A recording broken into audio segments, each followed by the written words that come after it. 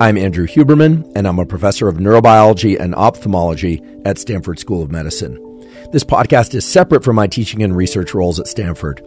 It is, however, part of my desire and effort to bring zero cost to consumer information about science and science-related tools to the general public.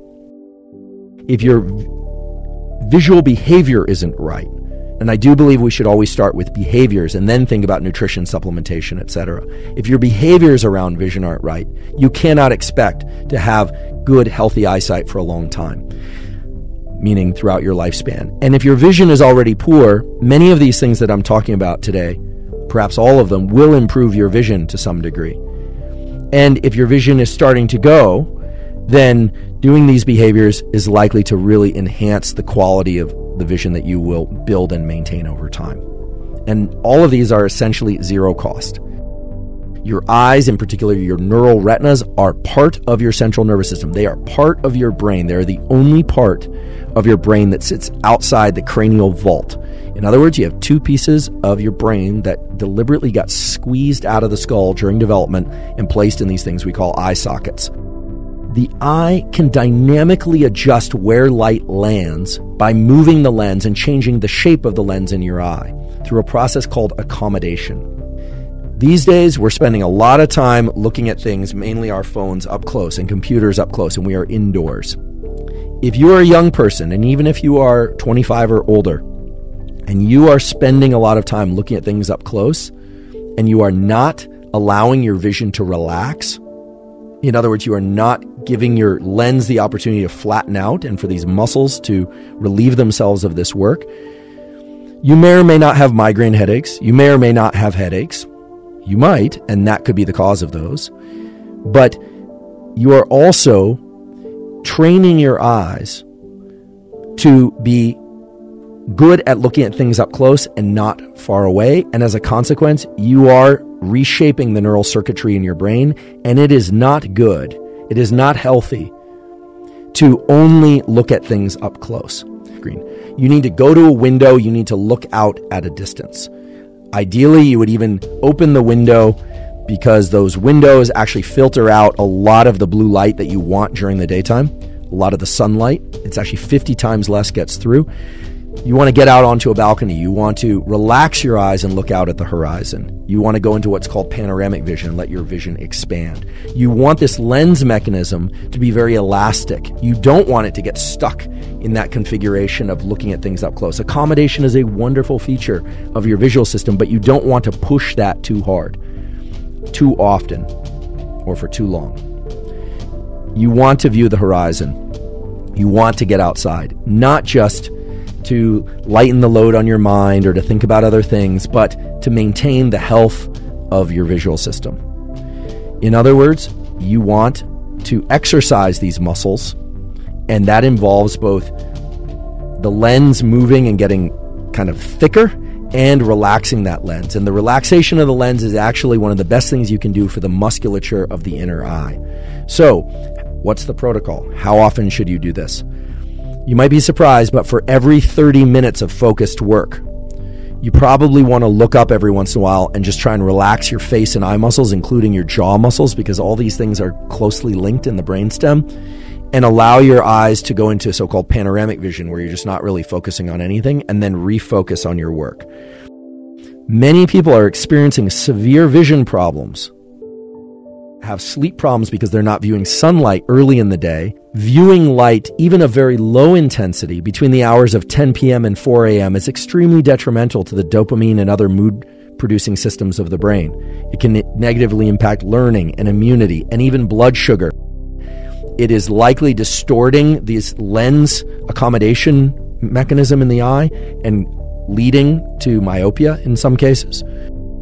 You know, at least according to the articles, they describe it as this epidemic of myopia can largely be dealt with by getting outside, going into panoramic vision, experiencing some distanced vision, look at things off on the horizon. If you're walking or hiking or biking, not looking at your phone the whole time that you're doing that. If you're at the bus stop or you're commuting, certainly not looking at your phone the entire time you're doing that. So I'm not telling people to get away from their phone and their computers. I spend a lot of time staring at a page, drawing, writing, texting, etc., just like you do. But we're really talking about some very simple protocols that aren't just designed to improve your sleep, but are really designed to bolster and enhance your vision. Now, our visual system is exquisitely tuned to motion, not just our self-generated motion, but the motion of things around us. And one of the things that it does is something called smooth pursuit. Smooth pursuit is our ability to track individual objects moving, as the name suggests, smoothly through space in various trajectories. You can actually train or improve your vision by looking at smooth pursuit stimuli. You can actually take a few minutes each day, or maybe if you don't do it each day, you could do every third day or so, and actually just visually track a ball. Sometimes it's moving in kind of an infinity symbol. Sometimes it's more of a sawtooth. Sometimes it's changing speed. Sometimes the cue that you're following, the little target, is dilating and contracting. This is going to keep the extraocular muscles conditioned and strong and allow you to have a healthy, smooth pursuit system. Remember, the brain follows the eye. It follows the movements of the eye.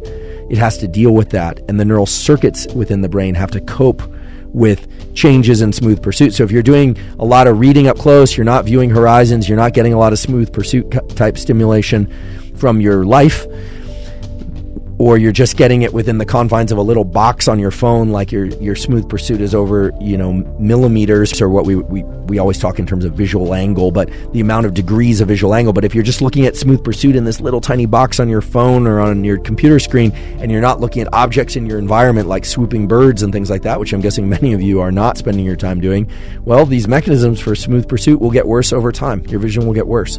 And so while I prefer that people get out into the real world and experience smooth pursuit tracking of visual objects, or I guess this is a good reason to watch live sports if that's your thing, or watch a tennis match, watching the ball go back and forth.